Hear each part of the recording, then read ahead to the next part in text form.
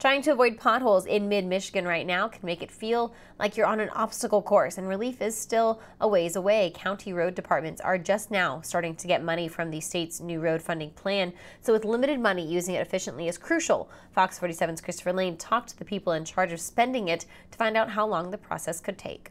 Drivers across Michigan are frustrated with the state of the roads. I think they're terrible. Beth Ann Jenks navigates potholes too much, and she wants there to be a fix.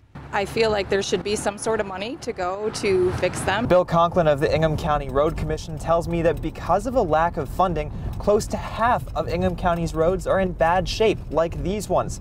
But with increased funding from 2017 to 2021, counties across the state will be able to put in significant work. Well, I would think most county road agencies would pretty much look at this as a lifeline that was tossed. This is the first year that lifeline will go to road commissions, as each of the 83 across Michigan will get a roughly 25% bump in funding.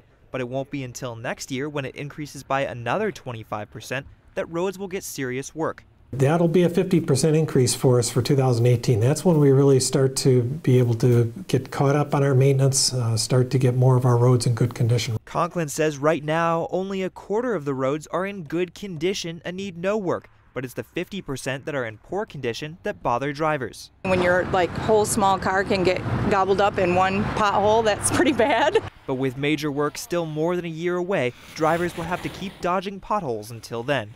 In Ingham County, Christopher Lane, Fox 47 News.